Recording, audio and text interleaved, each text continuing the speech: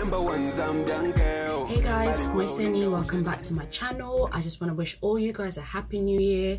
I wish you a better and much healthier and more successful 2021, because we all know 2020 was a bit. I just hope that you guys have a better new year and that you keep going and keep striving for better. And if you're new to my channel, welcome. My name's Maggie and I talk all things to do with career, to do with fashion, sewing, and to do with money, and to also do with lifestyle at some point. In this video, I'm just going to do a little roundup of the plans I have for 2021. Basically just set some goals, set some challenges for myself, and see where I am and see where I want to be. If you like the sound of that, make sure you hit the like button, make sure you subscribe to my channel somewhere here. Enjoy the ride with me, join me on my journey. Let's get right into it. So what I wanted to do in this video is basically just give you an update of few things that I was doing last year. Obviously, if you've seen my saving for a house video or a couple of other videos I did last year, I have mentioned that I've been doing a £1,000 challenge, and guess what guys, I am on track. Obviously I'm filming this early January, so if I started in August and I was gonna do a 6-month update, I would have saved £6,000 by hopefully the end of January. But as it stands, I'm actually only a few £100 away from £6,000, which I'm really happy about. Like, a lot of work goes into that, guys. I've stuck with it. I've got 6 more months to try and hit my target of £12,000 or more, and I do believe that I'm gonna do it, and I do believe that I will do it. It's just gonna take a lot of work, especially with this month in January. I am changing jobs again. So for about the last 3 months I've been a bank BMS, but I'm going back to being a locum this month, so that might change how much income I've got or I will get. And I'm also planning to take a week off before my next role, so that might make it a little bit more difficult to try and save £1,000 this month, but we'll see what happens. I'm just glad that I am actually on target. If anything, I've saved more than I should have at this point, so I'm really happy with that. So what else was I trying to do? So yeah, obviously I started locum. I've been doing that I started locum in August. I've been doing that for nearly 6 months now, and yeah, it's had its challenges, it's had its ups and downs, but on the whole it's been great. I don't know where this year's going to take me in terms of my job, but I'll have to wait and see what happens with that. It's exciting, but it's also a bit daunting because I really don't know where I'm going to end up. And right now we're in tier 4. As a key worker, obviously it doesn't really affect me too much in terms of getting to work and getting back. Like, I don't really know where I'm going to end up, so we'll have to wait and see, and I'll keep you guys updated on that journey. Being a locum it's a ride. It's a wavy ride, but it's something that I chose to do, and really glad I did it. I think it's something that I'm going to look back on and be so proud of in the future, because I feel like it's going to take me to really and truly where I want to be. Let's just move straight on to plans, because I feel like in 2020, personally, I grew as a person. I know for a fact that I care less what people think to what I used to actually really care about. I think I've grown in that sense, because I know that people always have opinions, but it's really up to you what you do and how you react to people's opinions, people's ideas of you or ideas of what you're doing. But I care less because I know where I'm trying to go in life, and I know what I need to do to get there, and caring what somebody else thinks or what they say about you is really not your problem. If you're investing time and energy into worrying about what they think, you won't be focusing on what you need to do. So 2020 is when I really and truly just decided, okay, doesn't matter what people think, you got to do what you got to do. Try out what you have to try out, go where you need to go, cut out the people that you need to cut out. Not everybody deserves your energy. I say this so much. Not everything and not everyone deserves your energy. You choose where your energy goes, and that's really important. Honestly, it takes you very far, because I may as well be like some sort of Zen philosopher, because at this point in time, you could say something to me, I'd be like, okay, cool, and then just keep it moving. What are my financial plans for this year? As we all know, I love talking about money, and I think it is important that we do talk about money, especially with people that we potentially are in a relationship with, your partners, etc, but also just knowing it for yourself, learning about money, learning about investing, learning the things that we weren't ever taught in school. Because I believe that if I'd known a lot more about finances at a younger age, I would be successful right now, point blank. I wouldn't have struggled through the years that I have struggled. My family has struggled. I think better decisions would have been made, but that is what it is. We learn and we move on from that. So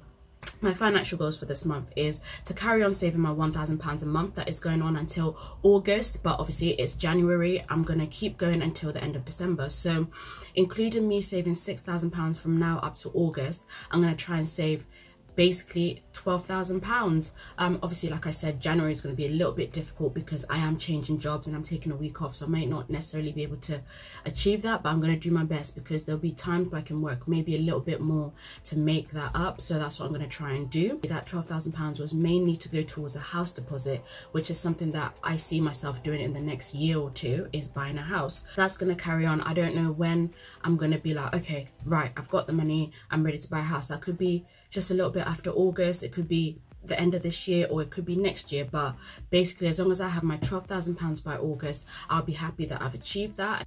If you know, I talk a lot about, well, I have started talking a lot more about investing on my Instagram channel.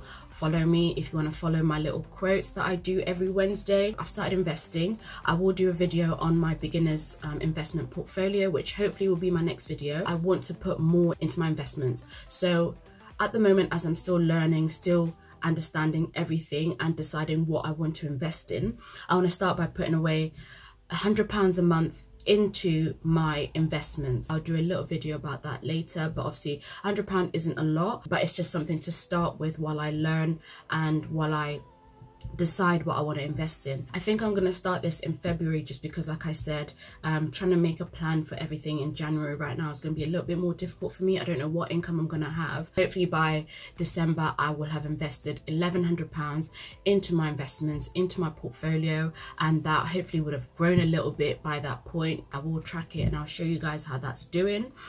I also want to achieve a passive income of £500. If you've seen my previous video, I did my passive income report of how I've done from, was it August to December, how I've done from then, and it was just over £200, and that's including bank interest, that's including my side hustle, and that's also including sort of like affiliate links and sort of referrals that people, if they choose to use my codes, they do that. Yeah, little things like that will help me reach my £500 passive income. So if I can beat the £200 that I did in the last quarter of last year, hopefully £500 isn't too much of a reach for this year. So if I surpass that, that would be great. But if I can reach £500, I'll be really, really happy, because like, you still have to put into a little bit of work into passive income. So hopefully that's something that I can do. Now moving on to some personal goals of mine. I feel like this video is going to be short in terms of how much I'm going to say in it, because I still haven't done, I'm working on this year ahead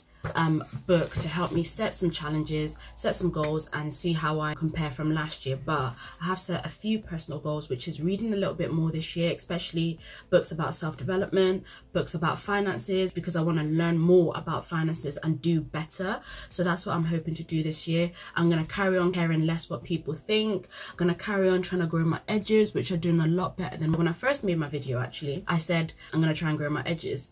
They're growing, they're doing better. But anyway, so yeah, I'm gonna try and focus just doing better personally. Another personal thing I want to work on is, okay, this is probably a little bit more financial than it is personal, but my mum has a plot back in Zambia, and that is something that I want to sort of work towards building a house on that. But this is not a short-term thing. I feel like that's something that's going to come a little bit later, because obviously I'm still saving for my own house here. I'm going to try and work on starting up the process of building the plot for my mum in Zambia. Obviously that is still a little bit up and down right now, because I know that there's certain things going on in Zambia in terms of politically, so I don't know when we'll be able to deal with that. And when the time comes, I'll be working on that and I'll keep you guys updated on that. But that's something that I really, really want to do, because I feel like it's important. It's an investment for me, but it's also something that I need for my mum, so that she's got somewhere to stay, to be in Zambia as she's getting older. But yeah, that's something that I'm willing to work on. Then in terms of business, I have a few ideas of what I want to achieve on the business side of things. So I want to work on side hustles. So as you know, some of you may know actually, I do have an Etsy shop where I sell clothing that I make. I want to add more stuff to that this year, and I am working on a couple of things. Hopefully there'll be more and more stuff as the year goes on. So that is something that I want to build to a good, sufficient and really successful business level. So if you want to support that, I'll put a link down below and you can check out what I have at the moment. There isn't a lot. I'm working to add a bit more to that. That might actually be my other source of income. But if I can also find another source of income, that's something that I'm trying to work towards. I might add more sort of digital things to my Etsy that I'm working on. I'm also working on a budgeting spreadsheet, which might not necessarily be out this year. It could be out next year. So I'm working on that to see how that's going to go for somebody like me. I'm going to be trialing it and see how it goes. And also when it comes to my YouTube channel, I'm enjoying this. Obviously the last couple of weeks over the festive period, I'm not gonna lie, I haven't had any motivation to do anything. I've taken a bit of time off, and that's fine, because I feel like sometimes you do need to rest, you do need to recharge, and you need to refocus on exactly what you're working on. So I wasn't really motivated to film anything in the last sort of few days to a couple of weeks, and I've taken the break that I've needed, and now I'm back, hopefully back better than ever. I feel a lot more motivated now.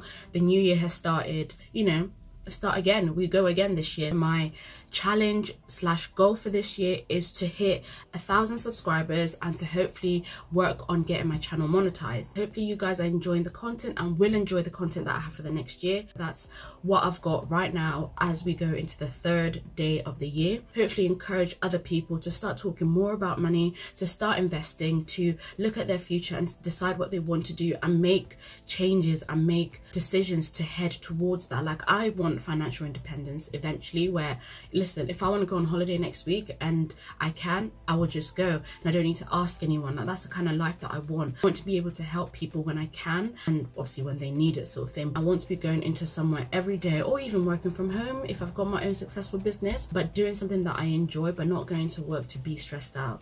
I don't need that. Life's already stressful. So that is what I'm working on. So I hope this can come into fruition this year. And yeah, we'll keep on going, we'll keep it moving, and we'll keep on hustling, and hopefully everything will work out as it needs to be this year. And I don't doubt that there will be challenges. I like a challenge. That's the thing about me. If anything, I like to set more challenges than I do goals. So if you guys are ready for that, you're ready to see that, and you're ready to do it yourself, join me. Make sure you subscribe to my channel, and yeah, let's do this together. Let's see what we can do this year. This year doesn't have to be the same as 2020 was. I hope you guys enjoyed that, and I'll catch up with you guys in my next video. Thank you so much for watching.